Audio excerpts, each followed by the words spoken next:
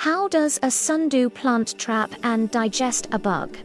Drosera, which is commonly known as the sundews, is one of the largest genera of carnivorous plants, with at least 194 species. Look closely at its leaves. These members of the family Droseraceae capture and digest insects using stalked, mucilaginous glands covering their leaf surfaces.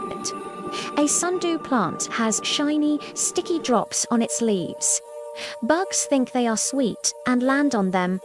Bug gets stuck. As soon as the bug touches the drops, it gets stuck like glue. Plant curls around the bug. The plant's tiny hairs slowly bend and wrap around the insect.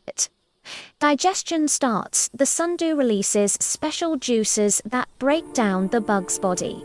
The plant's tiny hairs slowly bend and wrap around the insect. Plant absorbs the food once the meal is secure.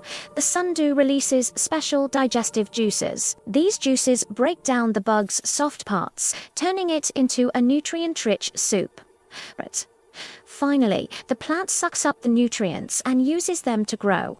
Thanks for watching, and don't forget to subscribe for more amazing nature clips.